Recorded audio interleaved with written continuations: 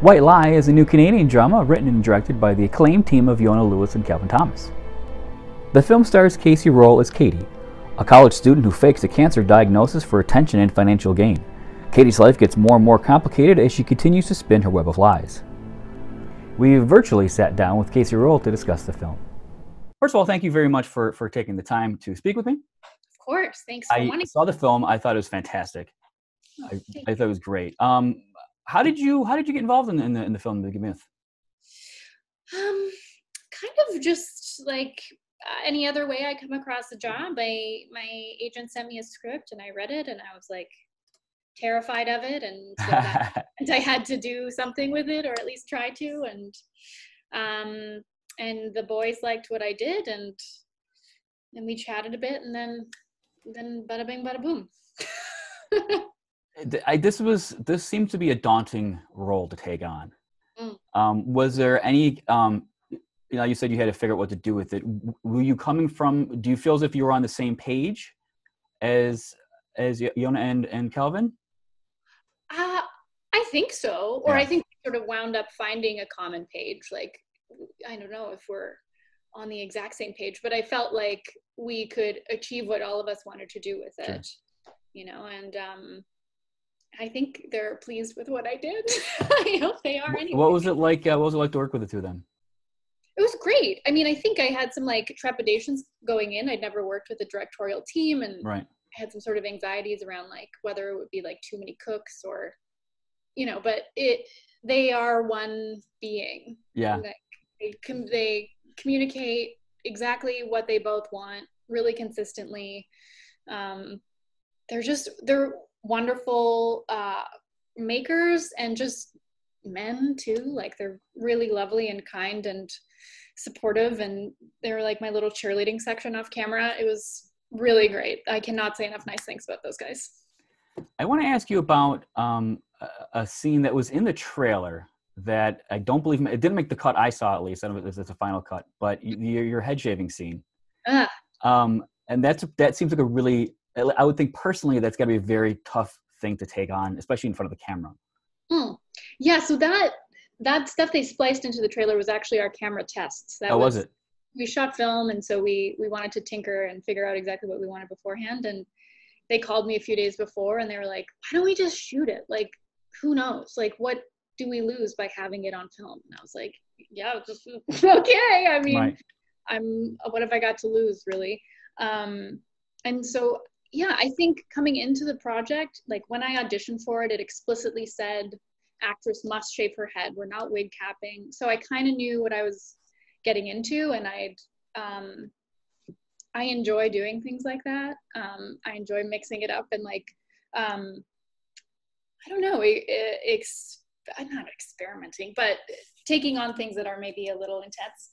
Right. And yeah, so I'd always wanted to shave my head, and being a lady in the world, there's like a lot of stuff around that I was just curious to explore even outside of the project. Right. So then, I don't know, we got there on the day, and I sort of made my peace. I like said my goodbyes in the morning. And I was just excited, really, like more than anything. I didn't have a ton of nervousness because, you just got to do it. And right. So was that not, did they have plans to put it in the film at any point? Because I mean, I'm thinking if it was a money shot and something happens, it's a one take and you're done.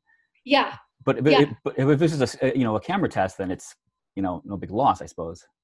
Yeah, I think they wanted to just have it just in case, play with it, see if they wanted to put it in anywhere, but it didn't really we didn't shoot it on a location that we'd shot at.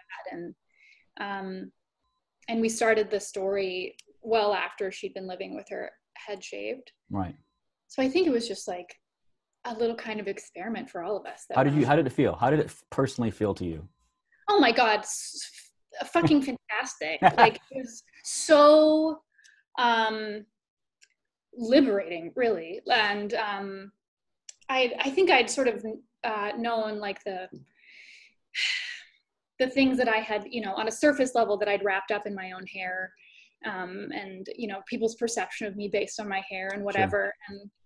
shaving it off, it was like so much internal baggage was just like gone. It was so great. I highly recommend shaving your head to anybody out there. Truly anybody. It was, I was just so excited. And then as it grew back in, I had all these great like sensory experiences that I hadn't had, like wind on my scalp. Right. Hadn't had since I was a baby. Katie is, I would say, morally corrupt. Maybe that's a decent way to put it. How did you? But as a viewer, we automatically kind of want her to win because she's a protagonist. We automatically, instinctively want her to win, but we know it's wrong. I'm just curious how you, what kind of motivation do you have going into playing a character like that? Yeah, I think, first of all, I'm glad we pulled it off for you. That's great. I think, bad people, or whatever you want to say, morally corrupt people still have a humanity that they exist in. And so my job was to find compassion for her, and to really mine it, and to be very thoughtful about what causes people to do things like that, and to love her in that space. And I couldn't spend too much time, I think it was more the boys' job than mine to figure out if that was coming across, if she was likable enough, or that people would root for her, or like my job was to just, wrap her in compassion, even in the midst of all of these quite horrific things she's doing. Well, I always think of, you hear, a lot of actors say that a villain doesn't think they're the villain of the story. They have their own personal motivation. And that's kind of what I thought watching this. I mean, she's clearly coming from a space, maybe not a space that we can exactly recognize or understand, but there is motivation there. Totally. And I think, hopefully people aren't watching this and being like, I identify with her 100%. If they are, that's who they are. But I do think my hope is that people will watch it and glean the shades of that are in all of us. We all lie for some reason. We all keep things hidden. We all present a different self. We all manipulate to an extent. So I hope that people are questioning that within themselves after seeing the film, because I think it's a thing we all deserve to think about. What I really liked about your performance is that there's a handful of scenes where things are going wrong for Katie, but she has to internalize that and still project an image of everything's fine to the outside world, just to propagate her lie. I'm just curious how you approach a scene like that, where you've got to, and I thought you did a great job, because you can see you internalizing, this is a problem. I can't get this. I don't want to give anything away. But at the same time, you've got to still play it as if everything's fine. Yeah. I think I was really conscious that I didn't want the machinations, is that the word? Of her covering to be super, super obvious, because then it becomes too arch and too Machiavellian kind of. Right. I think for her, it's just the ball is in motion. She is a snowball rolling down the hill. And so whatever comes up, she just, there's no difference for her between what is a lie coming out of her mouth and what is the truth coming out of her mouth. Sure. She's moving forward. So that's kind of how I covered that, I think. And and internalizing all of the panic that would come up. It's very tense. I was reminded of when I used to watch Breaking Bad. I would often take a break like halfway through an episode because it's too much to take on. That's how I felt watching this. It doesn't really let up all that much. No. There's no steam that gets let out, a little bit at a time, but really it just keeps building and building. Yeah. I hope people have good self-care routines around it, Right. It's kind of intense. What was the given the nature of the film, the subject? How are you on set? Do you stay in character? Do you? Are you that? Can you step away? Are you just go on take and you're in and out? How are you on set with a film like this? Yeah. I think it varies for me depending on what I come into the day with, what the scene is requiring of me. I do require depend rather heavily on music and keeping that going throughout the day. So even if I'm just hanging out, I'll usually have like a little headphone in and be vibing. That's the main thing. There's a scene towards the end of the film that's pretty intense between Jennifer and Katie, and that I sort of stayed in that zone all day. That took us a day and a half to shoot, so I was locked in there. But I can't actually stay in it, or I don't like to stay totally locked in that. I gotta kind of come up for air and gather some breath and then dive back in again. That's sort of my process. Your roles are fairly diverse. Yeah. Do you, is a role like this something you tend to want to gravitate towards, or is it something, how do you look out? How do you choose a role? Oh, that's a great question. I think a big piece for me is that I always want to be amusing myself in some way. It always wants to be igniting in some way. So if it's something funny, it's something I have to find legitimately funny, and there's always an element of kind of spooking myself. I always need to feel a little bit like some voice in my brain is like, you can pull this off, kid. Like right. That's always got to be part of it. There always has to be a challenge that, if I look at a project, it's like I'm staring up at a giant mountain. I'm like, I have no fucking idea how to climb this, but here we go. Right. So those are the ones that are the most interesting to me. I don't know that there's very many Vancouver-based shows that you have not been on. I've done the round. Yeah. What's the industry like right now in Vancouver? Over in Vancouver? I mean, it started back up. Right. It's going pretty good from what I imagine. I mean, I'm not on anything right now, just because I'm prepping something else. But I've heard it's going splendidly. Yeah. Do you where does you filmed you filmed in Toronto and Hamilton, correct? Yeah. Didn't seem like it was terribly nice weather at the time. Oh, it was so cold. Right. I thought I'd experience cold, like, hanging out in Toronto in the winter or whatever, or even Calgary where my family's from. I was like, -30 is really fucking cold. Like, right. I got that, then you shave your head and you're outside and like, not a lot.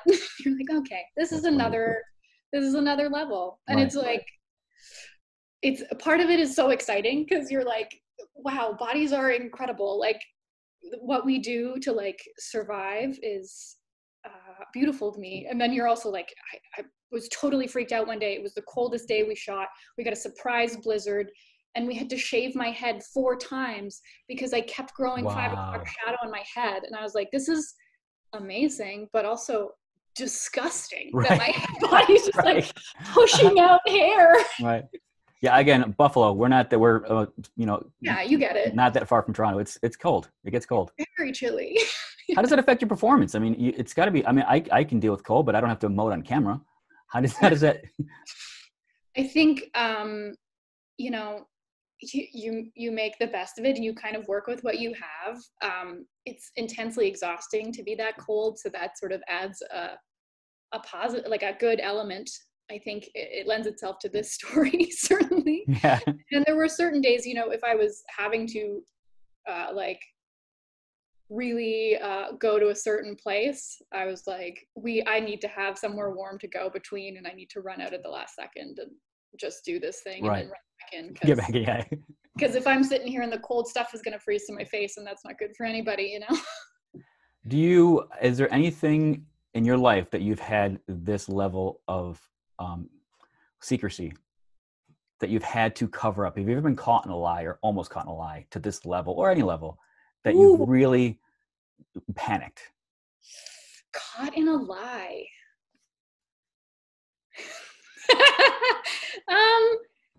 Not on this level. Right. Definitely not. I'm also just a trash liar. I no poker face. I know people are always like, actors are liars, like they're professional. I'm like, nah, dude, I don't think that's that way.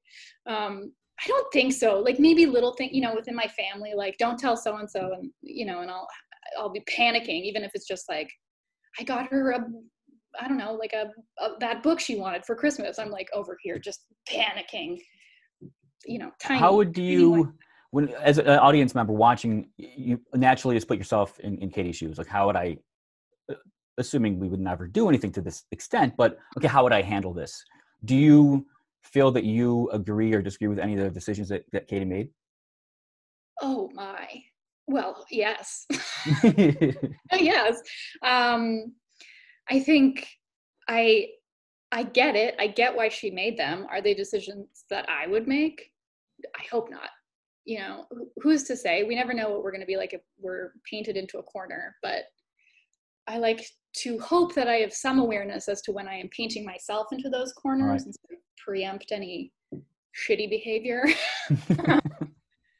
So yeah, of course I disagree, but I get it. I don't want to take up too much of your time. I do have one quick question, completely unrelated to this film, and I apologize. I was a big fan of Arrow. Oh, cool. There was audience fan speculation that Helix was going to be spun off into its own series. Ooh. Was that something that was ever presented to you, or was that? Do you hear anything about a rumor mill about you and Felicity and the character being moved into your own series? I don't know that I did. Perhaps in passing, but it's one of those things you maybe hear whispers of, and there's no real evidence. But I would be on a show with Emily for the rest of my life. Favorite humans on the planet. That'd be great. I had a chance to interview Steven a few times, and he is probably one of the nicest people on the planet. He's so Canadian. Yeah. Again, growing up in Buffalo, we're honorary Canadian. I get Gord Downey's right here. I was going to say it's Gord, totally. We're honorary Canadian. So I've known a lot of Canadian. He's the most Canadian person I think I've ever met. He's wonderful. He is so, and I gotta say, like, coming onto that show that was so established and such a family, it had been going for so long. Coming into that show was such a welcoming experience. Everyone, like crew, cast, way on up the line, was so kind and generous and lovely, and made me feel like part of the family, which was really nice. Nice. Well, thank you very much for the time. Congratulations on the film. It's wonderful. Good luck thank you so much. with everything. Thank you so much. Yeah, nice talking to you. You too. Thanks a lot. Bye-bye. Yeah, sure, bye. Bye.